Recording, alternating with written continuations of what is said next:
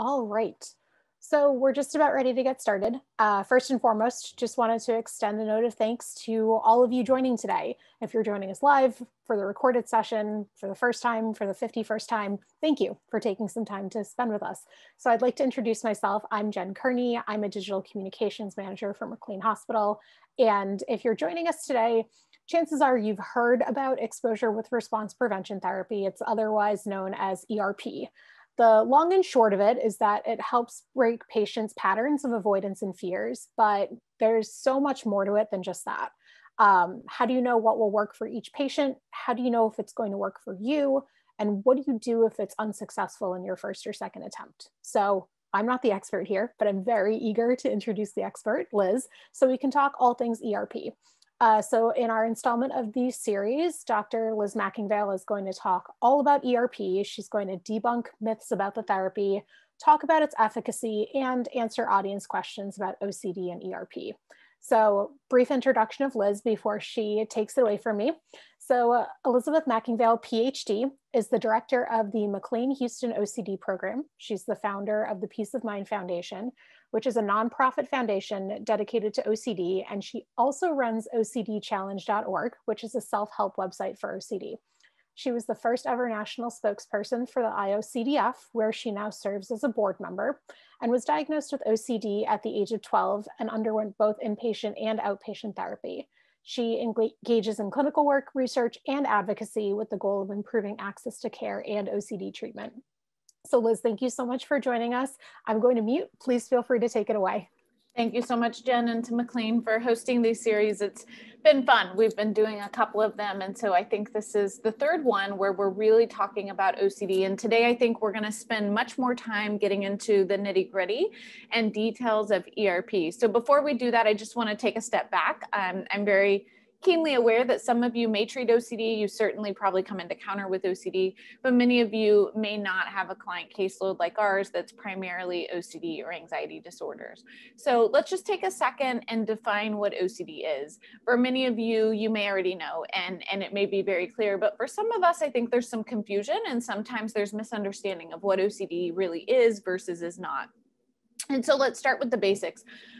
OCD, obsessive compulsive disorder, is comprised of two things, right? So obsessions and compulsions. When we think of these obsessions, we really need to define them appropriately, which is that they are unwanted intrusive thoughts. So these are thoughts that the individual doesn't want. They don't find pleasure in them, and they're very bothersome, and they would frankly do anything to get rid of them. The compulsions are the behaviors or actions that they do, physical or mental, to relieve the anxiety associated with the obsession. And what happens is every time an individual gets an unwanted intrusive thought and they engage in whatever the behavior might be to feel better, they actually reinforce their OCD, because in turn, what they're doing is they're teaching themselves that in order to get rid of this uncomfortable feeling, this anxiety, this unwanted thought, I need to engage in a behavior. I need to do something to make it go away. And we teach ourselves that we actually should be afraid of the thoughts, that the thoughts are scary, they're dangerous, and there needs to be an action taken. I want to dispel a really quick myth that's really important, and it actually got brought up a lot in the past couple weeks, which is that this kind of understanding of compulsions as being outward rituals. So a hand wash, using hand sanitizer, going back and forth through a doorway, rereading a book because you get stuck and you're worried you didn't read it correctly. Compulsions don't stop there. There is very, very strong evidence that many individuals, if not most, but that many individuals with OCD live with what we call mental compulsions. Mental compulsions can be mentally reviewing, trying to remember a situation, make sure we remember it correctly. We know that we didn't do something wrong. It could be something like, giving ourselves mental reassurance. Yeah, but I know I'm not really a bad person, but I really do love them, so I wouldn't want something bad to happen. Or it could be something like rumination. So just getting stuck, trying to understand, trying to be certain, trying to figure a situation out. Any of those behaviors, even if they're done internally, feed OCD the same way as an external compulsion. And it's really important we understand that, because a lot of times people think, oh, well, when we jump into treatment, We just start facing our fears, and as long as the person is doing exposures and working through it, then they're going to get better. But it's not true. We have to remove the compulsions, physical and mental. And so before you can even think about doing ERP with a patient and start doing the true intervention that's effective for OCD, you have to understand their symptomology. You have to spend time recognizing what are their obsessions, what are their intrusive thoughts, what are their core fears, and what are the rituals that they do that currently maintain these fears, both mental and physical rituals. The more we understand these outward physical compulsions and the mental rituals, the better we can tailor ERP to appropriately help them. Remember, exposures have to be done with ritual prevention. So ERP is the most effective treatment for OCD as far as it being a behavioral intervention. So many individuals will engage in or do a treatment combination of ERP and medication, but we're going to focus today on ERP. So it's called exposure with response prevention. It's a specific form of cognitive behavioral therapy that was developed really specifically for OCD and is the frontline, most beneficial, validated treatment that exists. So what is ERP? So ERP is what I just said, exposure with response prevention. And it's very different than exposure therapy. Many of you may be keenly aware of exposure therapy. You think of somebody with social phobia, PTSD, different diagnoses where we do exposure therapy on some level that's really useful. Exposure therapy, I want to make it very clear, does not work for OCD. If you are going to a practitioner, somebody who lives with OCD, you're going to a practitioner to treat your OCD and they say, I do exposure therapy, that is not going to help move you forward. Because exposures in and of themselves, while it's great if we're not avoiding and we're doing these things that scare us, if we aren't removing the behaviors that actually keep the OCD there and that give power to OCD, then the exposures are not going to be beneficial.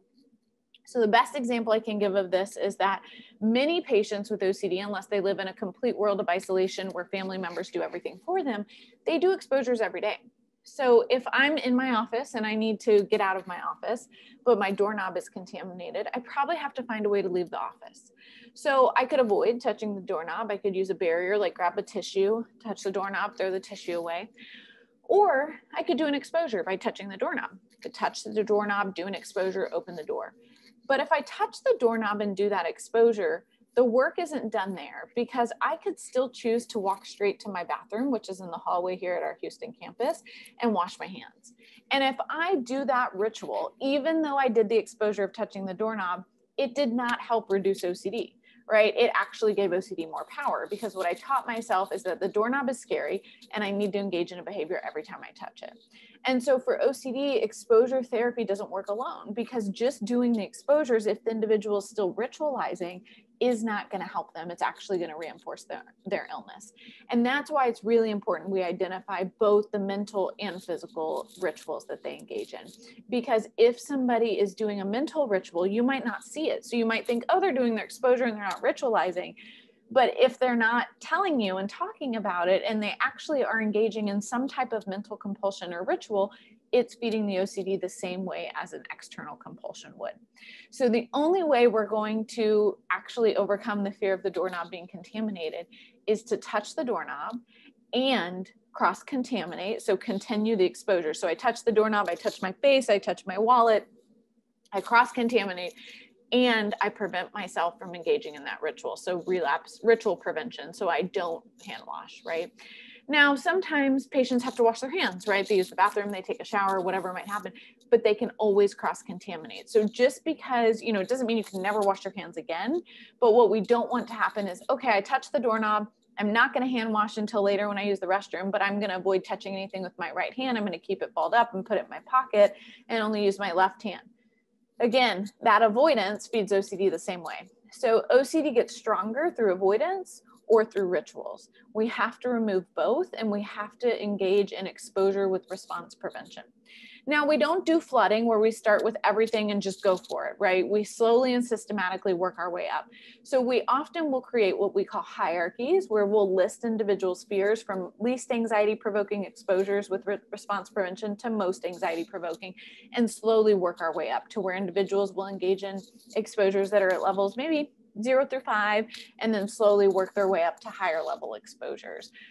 As they do that, we have to make sure they're engaging in response ritual prevention the whole time. So not engaging in their rituals, and that anxiety subsides. The most common phrase we look for is when a patient will say, oh, Dr. McInville, I think I'm doing something wrong. And I'll say, what's going on? What do you mean? And they'll say, well, I've been doing this exposure, but I'm bored. And that's usually actually a perfect indicator for us. If you're bored, that means it's probably not anxiety provoking for you anymore, and that you're able to do this without it causing distress. And so we can move on to the next level exposure. And we slowly and systematically work our way up. It's really important when you do assessment for OCD that you're not just looking at what are their rituals, how do we address them, but that we're also understanding what's their core fear, right? Is an individual's core fear from the surface, it might look like, oh, the doorknob contamination is their core fear, but maybe actually their core fear is not about them getting contaminated and dying. Maybe that individual's core fear is that I'm terrified I'm going to make someone else sick and that I'm going to cause harm to someone I love. Maybe their core fear is actually about it being a chemical that could be on the doorknob that they could contaminate their dog later and kill them. And so it can be so different. So make sure you don't just take surface information of rituals or what individuals are avoiding and kind of assume, but instead really spend time in assessment. What is their core fear? Why is that critical? Because that's how you're going to build exposures later, right? So if their core fear is about contaminating other people, guess what? Later on, we want to intentionally try to contaminate other people, right? Not truly contaminate, but in an OCD world, push all these core fears that are really anxiety provoking as much as we can. So it's kind of my basics of what is OCD, what is ERP, what does it kind of look like? Let's jump into questions. So I want everyone to just start putting a million questions that you have. I will slowly go through them and answer them to the best of my ability. So the first question, I have a 9-year-old patient who's having sexual obsessions about seeing his mother naked and staring at her private parts. He also has obsessions about his grandmother dying. What kinds of exposures would be effective and appropriate? And how do I engage with him as he's embarrassed? It's a great question, especially when we think about sexual intrusive thoughts with kiddos, right? There can be a lot of stigma, a lot of stereotypes. And so the first thing I would do is really encourage them to watch some videos and content on iocdf.org and different places where they can hear from other individuals their age that are going through similar struggles, to normalize it, to normalize that these unwanted sexual intrusive thoughts are very common. And a lot of people with OCD, no matter their age, have them. And so when you think about exposures, there's a few rules I always want to stick by. The first is that an exposure should never be something I wouldn't be willing to do. So an exposure should be something as a clinician we'd be willing to do with our patients. We often do them on a daily basis without even knowing their exposures.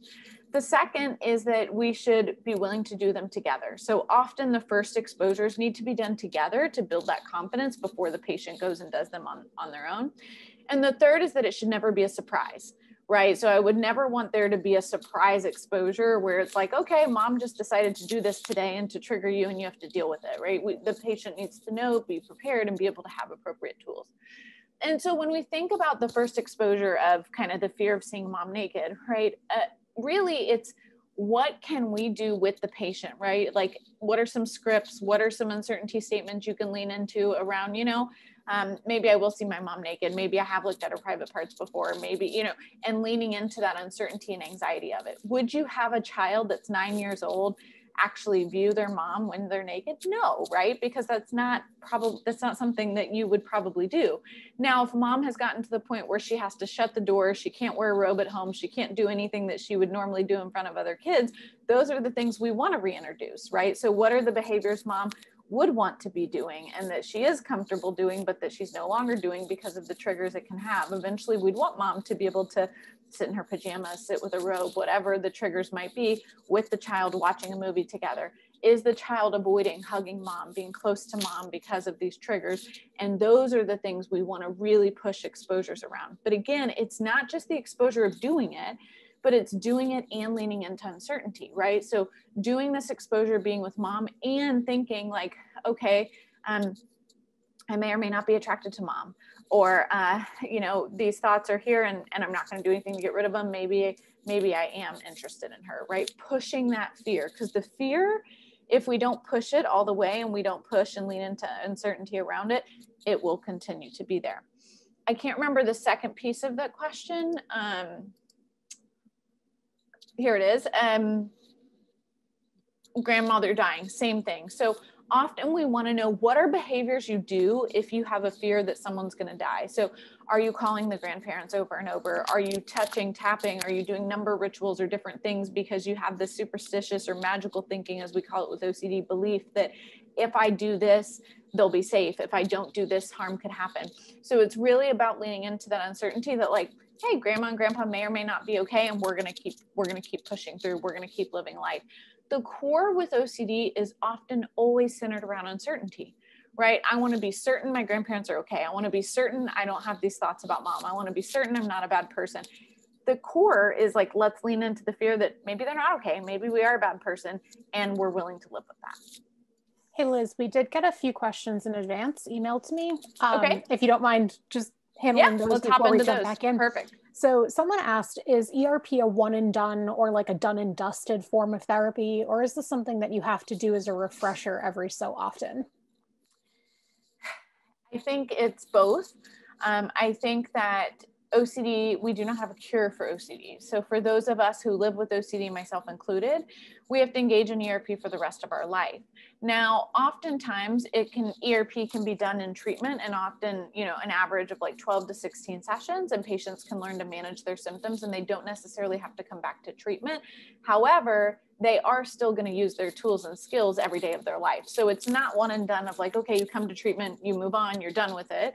But instead it's about continuously doing it in your life. And some patients like myself, I enjoy going to therapy, having accountability. Like that's a part of my maintenance. For some people, they don't need that. And so there's not a right or wrong, but ERP should be done throughout our life. So if we care for a person, whether we're the parent or guardian or even spouse of somebody who is struggling with OCD, should we engage in ERP as well? Is that a useful thing for us to be kind of like a bystander or witness to? I think it depends. So if it's a child, the parents are going to be actively involved in ERP, right? If someone is 9 or 10 years old and they're asking mom and dad a lot of reassurance questions, mom and dad need to be involved in that treatment process. They need to know, what's the plan? What do I respond with? How do I deal with this to not enable them to not feed their illness? If they're an adult, I think it really depends on the patient. So I will say personally, because I can speak to that more easily and quickly, I don't like people doing exposures with me. I view it as kind of like, this is my work, I'm going to do it. It always, even as a kid, when my mom would try to like, let me help you, let's do them together, I never wanted that. It was my own work to do.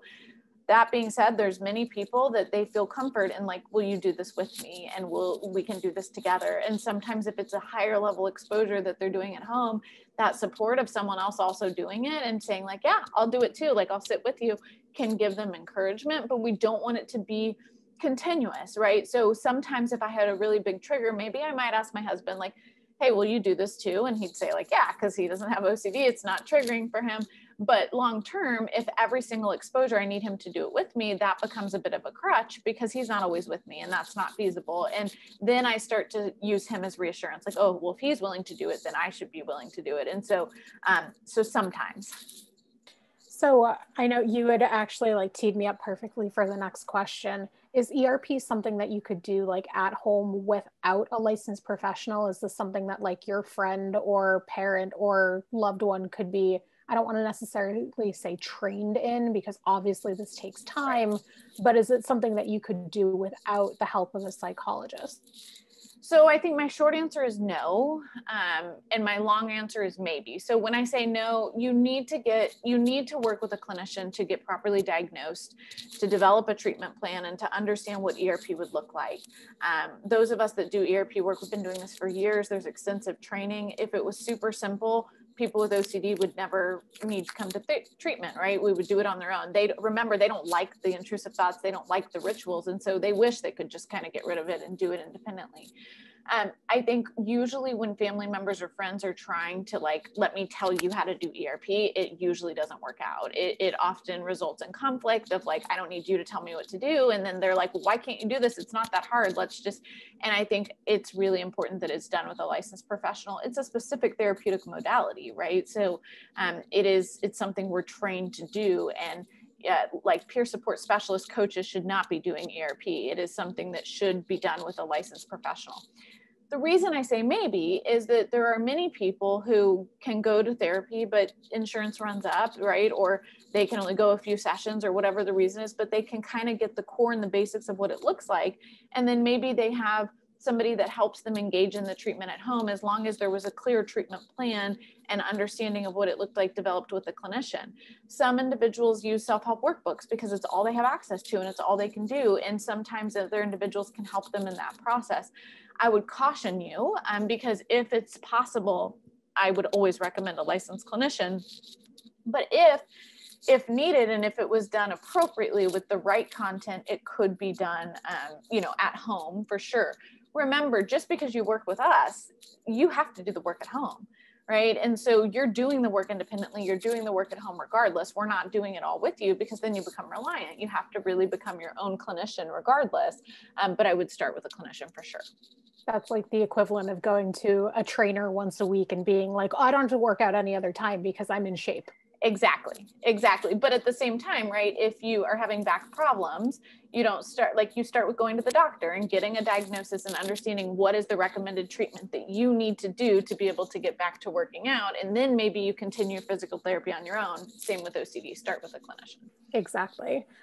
So how would we initiate the conversation with our loved one to suggest ERP? So for example, if you think that like your child or your spouse would benefit from it, what's a good way to break the ice? I always say, we have to start with education and good content, but we have to get them with a great clinician. I really don't think that a parent or a loved one is going to convince someone with OCD that they need to do ERP, because guess what? Like, it's not your field. You're not an expert. That's our job as a clinician, to help them understand their diagnosis, to help them understand the treatment that works and the success that exists with ERP for patients with OCD. I think it's more important that you can help convince them to get to a clinician, right? Like, that's really the important first step versus convincing them to do ERP, because ERP sounds scary, it's terrifying, and it's hard for a loved one to explain it compared to a clinician. And so I always say start with good content. So iocdf.org, different resources and websites, podcasts, you name it, where they can hear from other individuals who have had a variety of severity and different types of OCD, who have done ERP and it's changed their life, right? So that it can be normalized and they can understand that ERP can give them a chance at managing these symptoms. And then the second piece is getting them to an appropriate clinician. You have to get them with an OCD specialist. If you get them with a general clinician, they're not going to believe in ERP. They're not going to believe in treatment because they probably weren't able to make progress. But with an OCD specialist, it's our job to help them understand why and how ERP works, to get them ready for ERP. When a patient comes to see us, that's seeing us for the first time, we don't start with ERP.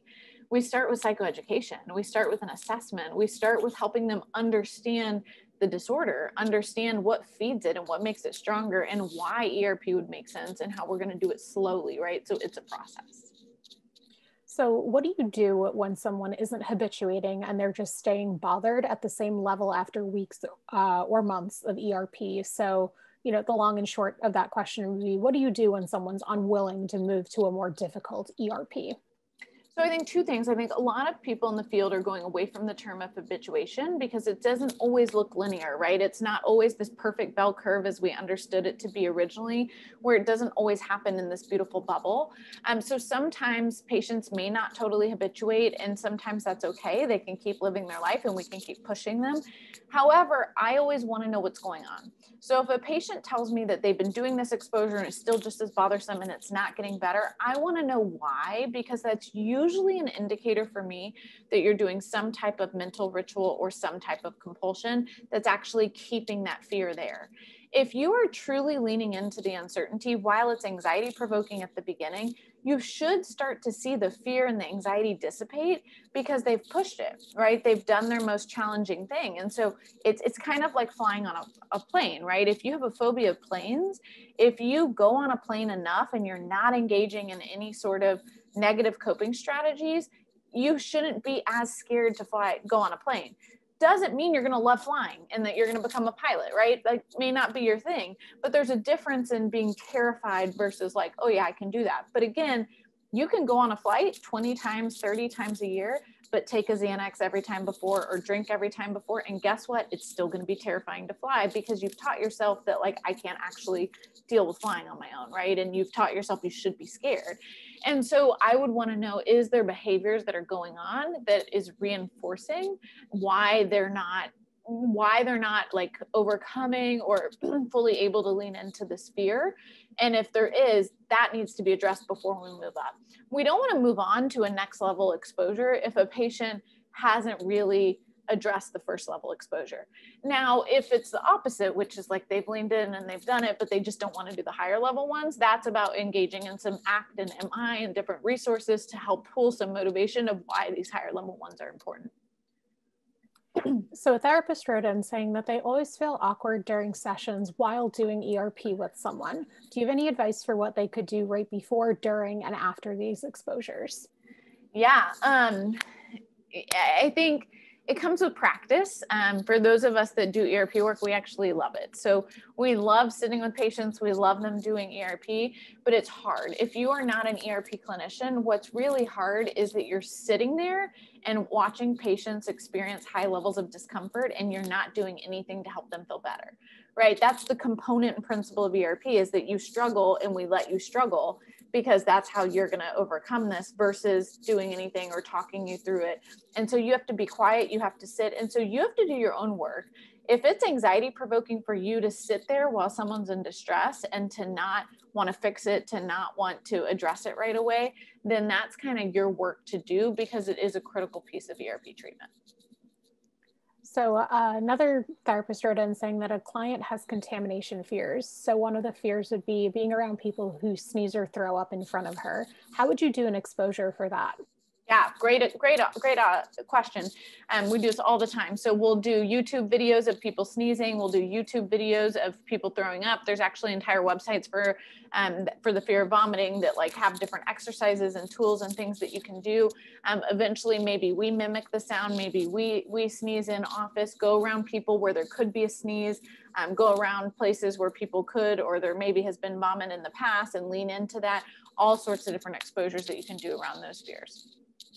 So what happens if you're both a clinician and a family member of someone with OCD? Could you be the clinician for your relative using ERP? Definitely not, right? No. So I think ethically, we wouldn't want to do that. You shouldn't be a family member's clinician, but I also think just conflict wise, I don't see how that could work. I have a nephew who definitely has some anxiety. He's lived with anxiety throughout his life. I would never be his clinician. Does that mean I might not ever support him or tell my story or be an outlet for him? Of course I would do that, right? And of course, having the ability for him to have someone he could talk to that he feels safe, that's really important, right? To be this mentor and this safe family member. But being their clinician, I think would just be really difficult. You really, at the end of the day, you're their aunt, you're their mom. And I'll never forget my mom telling my clinician, when they would say, well, you have to do this, or you have to push the list to do this. She finally looked at him and said, I love you and I love Liz. Like, you've changed her life. I don't know if she said I love you, but I appreciate you. I love Liz, but I'm her mom. I'm not her therapist, and I don't want to be her therapist because I want to be her mom. And I think it's really important you have the separation of roles, because I want my mom to be able to support me and love me. I don't need her being the person to tell me what to do for my exposures. So I think that would be tough. We had an individual write in saying that their 18-year-old son is suffering from intrusive thoughts and is currently in treatment at a residential center practicing ERP. They're curious about ways to support him when he comes home, both as a family as well as finding the proper practitioner, which might be even more challenging during COVID. Yeah. So it is challenging. So what I will say, and I'm telling my patients right now who arrive at our residential program here in Houston, is at the day they arrive, I want us to start thinking about who their aftercare clinician will be, because wait lists are really long right now. And sometimes we need to get on it early on, right? Versus getting on it the last week of treatment and there being a gap in services. So I think start researching right now and start getting on wait lists. And even if the wait list is long, get on it. A lot of people say, oh, well, their wait list was 3 months, so I didn't worry about it. Well, now it's still 3 months, right? And now we're 2 months later. So get on it at the beginning. The second piece is, how to support them. I think first, the fact that you want to know how to support them and you care, you're doing the right things, right? That's step number one. IOCDF, which you can go to their website at www.iocdf.org, has an amazing annual conference and amazing support for family members.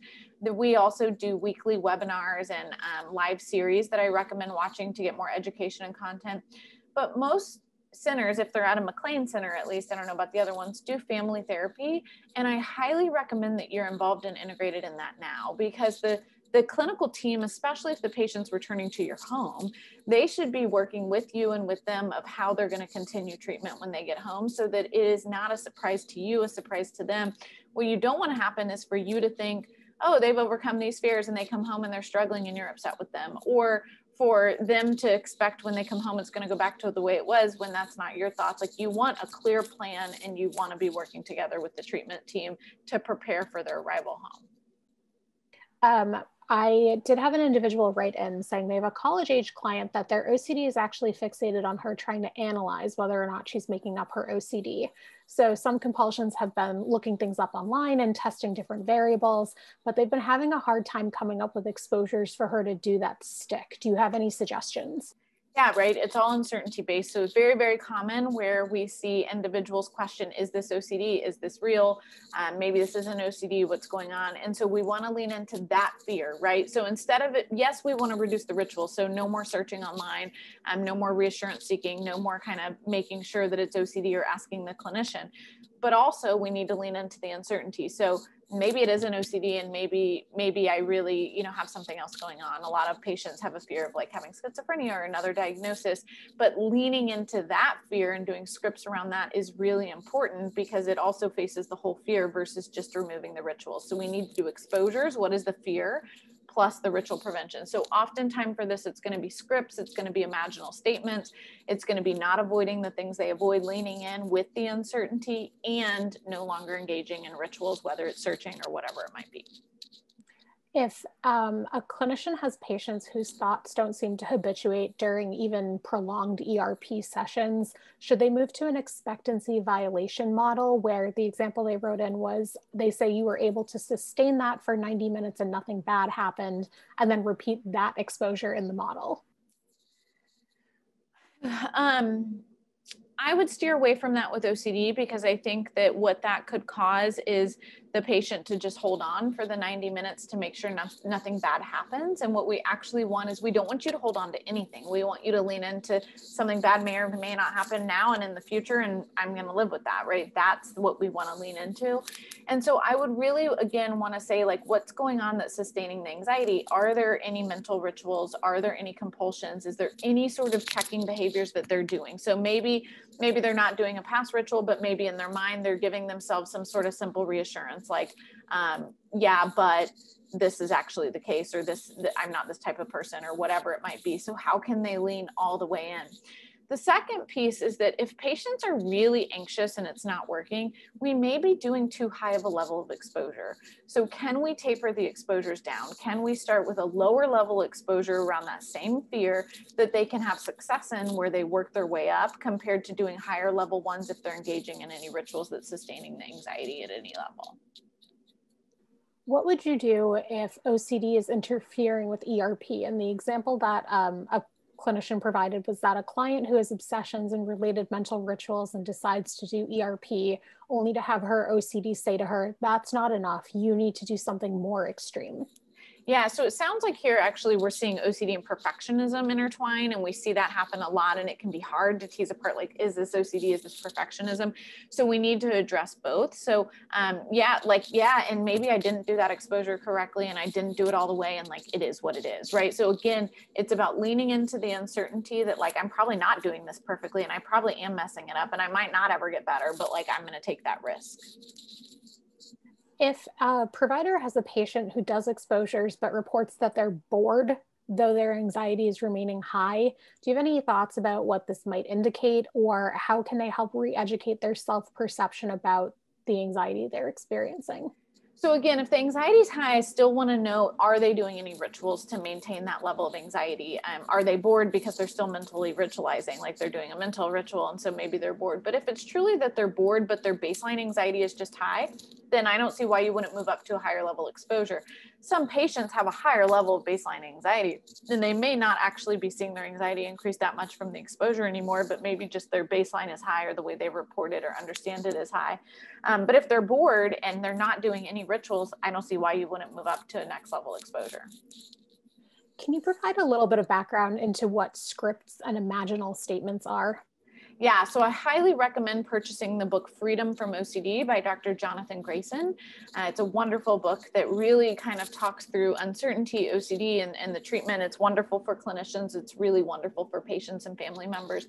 And it has really great examples of scripts. So I would recommend that you check that out to get more details. But the point is that we want to write scripts that are going to trigger our OCD. So the scripts become the exposure, right? So if I have an intrusive thought that, something bad may or may not happen to my mom, and my rituals are usually to call her or to check on her or whatever it might be, the script might be something like, yeah, because I'm not calling my mom and checking on her, something bad could be happening right now and it's my fault. And there's nothing I can do about it, right? So it's leaning into that overall fear and pushing what OCD usually wants us to do even further. But again, it's really important when we write scripts that we encourage patients to not search for certainty in their script. So we don't want them doing anything in a script that would make them feel better or that would give them certainty.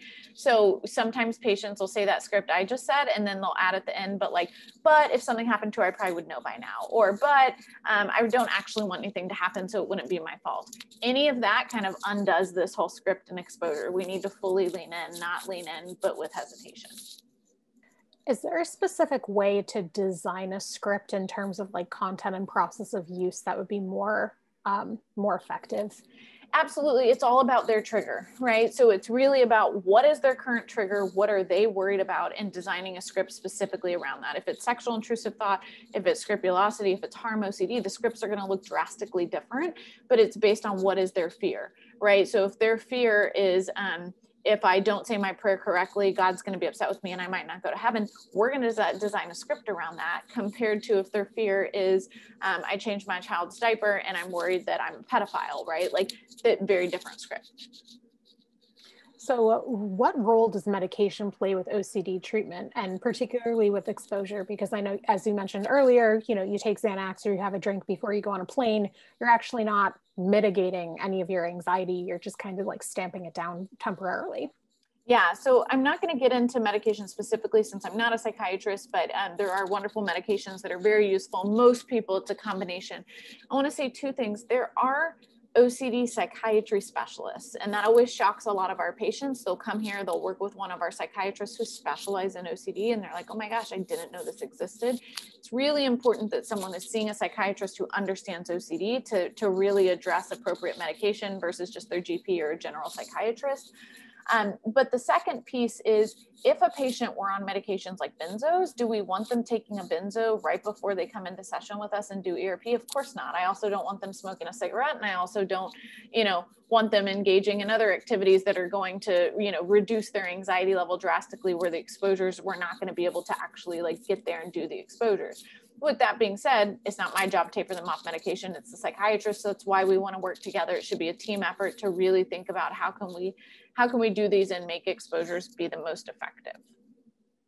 Could you talk about obsessions that would start in one area? So for example, contamination, and then once that's been addressed, whether through ERP or not, moving into a different obsession. Is this something that's common for OCD, or does it mean that the core belief wasn't adequately addressed at first? No, it's absolutely common. The core belief can be completely addressed, and this not just happens all the time, but it's actually expected that it happens. So one of the core diagnostic criteria with OCD is that symptoms wax and wane, and we see this all the time where someone's worried about contamination, they actually lean in, they address it, and now all of a sudden scrupulosity pops up and they've never dealt with religious intrusive thoughts or OCD. And so this is actually one of the biggest myths in treatment, is that I find a lot of individuals leaving residential programs, they've addressed the OCD that they came there to address, and then new symptoms pop up and they'll say, I've relapsed, I don't know how to do this, I never got treatment for this. And the response is, well, of course you did, right? Treatment hasn't changed. Treatment is the exact same, just looks a little bit different because now the intrusive thoughts are different, the fears are different, the obsessions are different, but it's very common. The good news is ERP works the same way. So even if the theme changes, even if the core fear changes, even if OCD symptoms change, leaning into uncertainty and the way we do ERP is the same. It just varies depending on their current fears. Someone wrote in asking, they were wondering what your clinical opinion is of the emerging use of TMS in conjunction with ERP for OCD. And I know there's probably some folks on here who are unaware of what TMS is. If you have any insight, that would be fantastic. You're going to be way better at explaining it than I am. Yeah, so I'm not an expert at TMS at all. I believe it's transcranial magnetic stimulation, and it's really a new kind of psychiatric treatment intervention that people use sometimes for depression and sometimes OCD. I believe that there's been a little bit more research potentially on like deep TMS for OCD, so a specific form that's used for OCD. I don't have enough out there to be able to say if I think it's any more effective than ERP alone for OCD. And I think the research is still very minimal and emerging. So I'm not, at this point, we don't use TMS here at the clinic. It doesn't mean none of our patients have ever had TMS. The next question is actually quite lovely. An individual wrote in saying they have OCD and their experience with ERP has been so profound that they're in the process of applying to a master's in mental health counseling program so they can become a clinician and help others with OCD and anxiety, which I love. So as a clinician with OCD, they wanted to know, does your OCD ever interfere with your ability to successfully treat your patients? And if so, what strategies can you share to manage issues that might arise? Yeah, I mean, I think I'd be lying if I said never, but I think that I would also be lying if I said like, yes, and who cares, right? Because for me, the core of what I do, why I do what I do is to be able to give people a chance at managing their symptoms and having a successful life. If my OCD were ever interfering with my ability to treat patients, I would stop and do my own work to be able to move forward. I think that there's a difference in me being triggered and me interfering with patients in a negative way. Triggered happens all the time, right? If some patient has similar OCD fears, I'm pushing them, I'm doing ERP with them. Like it could be a little bit challenging for me too. They don't have to know that, they don't have to see that, but it shouldn't interfere with my ability to treat them, right? If my OCD is to the point where I'm not encouraging them to do certain exposures, or I'm not willing to do exposures with them because it's too hard for me, that would be an indicator for me that I've got to do my own work before I can treat them. And that's something that has always been pretty simple because it's pretty easy for me to give into my OCD sometimes, but I would never give into my OCD at the cost of a patient. And I think that as long as you have that in mind, but keep doing your work, right? That's one of the reasons I always do weekly therapy, even if it's not interfering with work, keeping it at bay, keeping it managed, it's critical for me. What I'll say is actually quite the opposite, which is that typically I get so much motivation and inspiration from my patients that even if I'm triggered, it pushes me that much more to do my own work. Can you provide a little more insight into how exposure and response prevention works with mental compulsions? Yeah, so same way it works with outward compulsion. So if a mental compulsion is reviewing, replaying, saying a prayer, thinking a color, neutralizing number, whatever it might be, it's about intentionally not thinking that number, intentionally thinking the scary thought or engaging in the scary behavior and not engaging in that mental ritual, but doing the opposite instead. So it's not just about, let me just avoid or suppress this mental ritual or reviewing because I'll review later, but instead it's about truly leaning into that fear. So if you have an intrusive thought of, and very common one, right, especially with patients with social anxiety of, I don't know if that conversation went as expected, right? Maybe I said something inappropriate, maybe someone's mad at me, maybe I said something offensive. And so the mental rituals to replay that conversation. Oftentimes it's not just replaying the conversation, it's also replaying the interaction afterwards, right? Did they seem upset with me? Were they not upset with me? Would they have told me if they were? Maybe we're giving ourselves reassurance by saying like, okay, well, I'll go say hi to them later and make sure they respond. Or maybe we're thinking to ourselves like, oh, but they didn't tell me they were upset, or when they left, they still waved and smiled. So I must not have done any of those behaviors or rituals, right? It reinforces OCD. So how do we address it? Well, instead we say like, yeah, like Sally may or may not be mad at me, and like, guess I'll just have to find out later. And when we have the urge to review, we instead push the intrusive thought. So when we have the urge to review instead of reviewing, I want you to lean into uncertainty.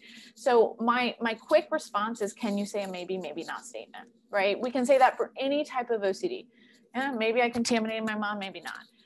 Maybe something bad's going to happen. Maybe it isn't. Maybe I did say something offensive. Maybe I didn't, right? But quick uncertainty statements versus searching for certainty. Do you have any suggestions for when working through hierarchy and obsessions when compulsions are changing, but they're still intense? So the example that the person provided was, first it was hand washing, worked through the hand washing, then the focus shifted to something else like a fear of vomiting. Yeah, so again, we're going to see this. We're going to see symptoms wax and wane, and you just have to kind of be flexible and move with the patient and address them as they come up. But I think overall, my biggest feedback would be that it's really about pushing that core fear, right? So what is the overall fear? Sometimes when we focus just on compulsions, it's just one compulsion, another, and it's a game of whack-a-mole where one comes up, we address it, and the next one, versus what is the core fear? If the core fear is causing harm to others, let's actually do exposures around that fear versus it being just around the specific compulsions, because a lot of those on the hierarchy will fall apart if we've addressed the core fear. Could you talk a little bit more about leaning in? And does a lot of that work involve acceptance-based interventions? If so, what does that look like? So the leaning in is all about ERP, right? So the principle behind ERP is that we accept uncertainty versus searching for certainty in everything that we do that's triggering or anxiety related for us. And so when we lean in, it's truly about leaning into like, yeah, I may or may not be a bad person, and I'm still going to go do these things, right? So it's kind of both. It's this acceptance-based model of still choosing to live a values-based life, still choosing to engage in everyday activities despite the noise, despite the chaos, without trying to confirm or deny it, right? Just leaning in and living. Someone wrote in saying that they thought it was Abramowitz, which I think I butchered his last name, who said this year at IOCDF that doing random level of exposures might have better results. Could you speak to that? So, I mean, I can't speak to exactly what John was talking about, but I'm assuming what he means is sometimes not necessarily following the strict hierarchy, which we don't always do. Yep, sometimes that's exactly what they said. So sometimes we would jump around and we would just do different levels to address that core fear. Because again, we don't necessarily have to do it 1, 2, 3, 4, 5, 6, 7. If it's someone's first experience with ERP, we want to start low and work their way up. But sometimes we can jump around a little bit because we don't, if we do 7, it will probably like a domino effect knock out 1 through 6. And so I'm assuming he probably meant something like that. Do you have any resource recommendations for connecting middle and high school age kids who are experiencing OCD with peers that are having similar experiences to them? 100%. So Jen will put the link after for IOCDF. There's wonderful resources there, including conferences for young adults, for teens, groups they can attend, support groups they can join. There's amazing resources, and I highly recommend that they find support groups and connections with others so that they can have somebody to talk to who understands. I know you've mentioned that there are unfortunately pretty long wait lists for some of these programs. An individual wrote in saying, for a non-ERP trained clinician, would teaching clients mindfulness and acceptance be a good preparation for ERP, especially if they're waiting or on a wait list for a therapist or program? I think maybe a little. I think that I would encourage you to try to see if you could do some basic ERP work with them instead. So can you buy Abramowitz's book? John Grayson's book, Freedom from OCD, or Abramowitz's OCD workbook. Both of those are amazing ways that you can work with them to start kind of thinking about their fears and thinking about uncertainty and understanding and doing some basics of ERP.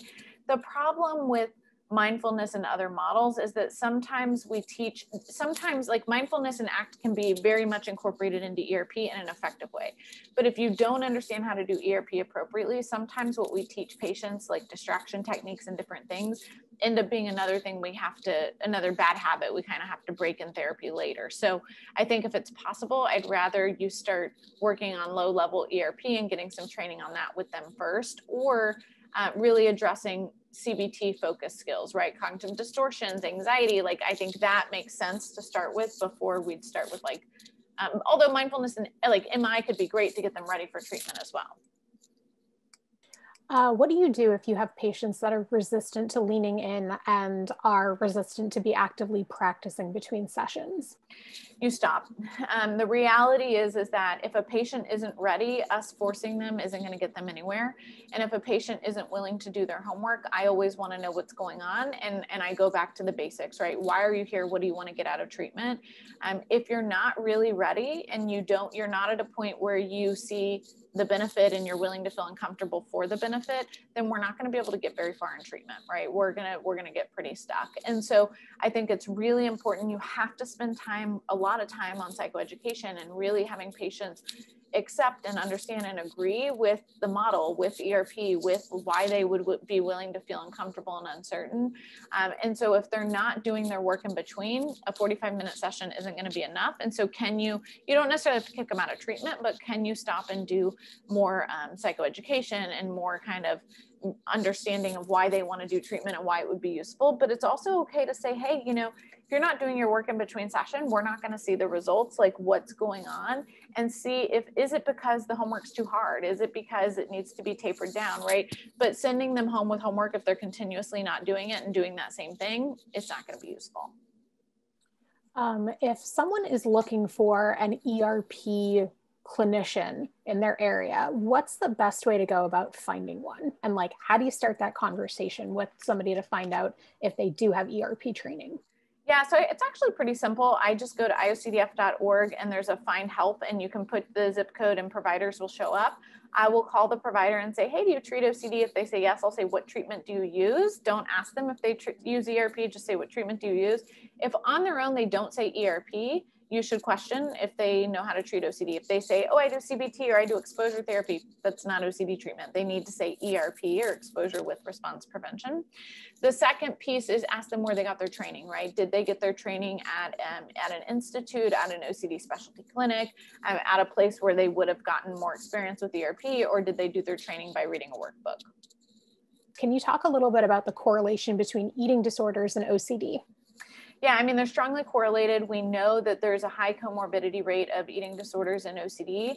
I think what gets really confusing is when there's overlap. So when patients are restricting eating because of contamination or because of OCD reasons. So it's really important that we tease apart what is the eating disorder, what is OCD, and how do we address it so we know if they need eating disorder specialty work or OCD specialty work. As the parent of somebody in an OCD program, how can I help them? So again, be in touch with the family therapist, provide support, and do what you can to get as educated as possible and be prepared for what it's going to look like when they return. Ask them, what can I do to support you? What do you need from me? Start having those conversations now versus when it's in the moment and we're triggered. 2 more questions. First and foremost, can you just have intrusive thoughts without a compulsion to act? Yeah, absolutely. Is it OCD? I'm not sure. So I think that if somebody has just intrusive thoughts, especially if the thoughts are pleasurable or desirable, we would question if it's OCD. If there's intent to act on them, I'd question if it's OCD. Remember, patients with OCD actually typically don't ever have intent to act on their thoughts, right? The intrusive thought of I want to hurt someone, they don't have intent to act on it. They're so worried about what if they do.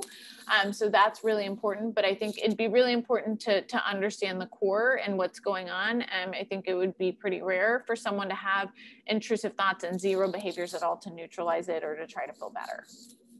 And it'd be OCD, sorry. And then last but not least, if somebody is having just a mental compulsion, how do you interrupt that cycle?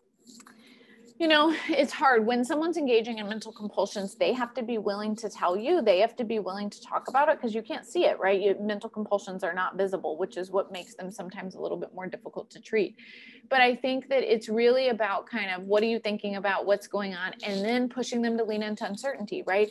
We can't just interrupt mental compulsions. We can't just have a mental compulsion or mental ritual or the desire to ruminate there and for us just to say, okay, we'll address that later and push it down. That's not going to make it better. That's not going to make it go. We have to actually lean into it. And so instead, it really has to be that when you have that mental compulsion, that you lean in right then to the uncertainty of, well, maybe, maybe not, and that you push it versus trying to suppress it. I have to say, this has been so eye-opening and so helpful. So Liz, thank you so much for doing this. It's like, I feel like I've gone through both a sprint and a marathon because there's just been so much information crammed into the last like 55 minutes. So just a huge thank you for everything you do and for jumping on here and talking about everything OCD and ERP with me today. And to everybody who joined, this actually concludes our session. So thanks so much for joining. Thanks for taking some time to spend with us today. And until next time, just be nice to one another and yourself and wash your hands. Thanks so much. Thanks so much, Jen. Thank you for having me.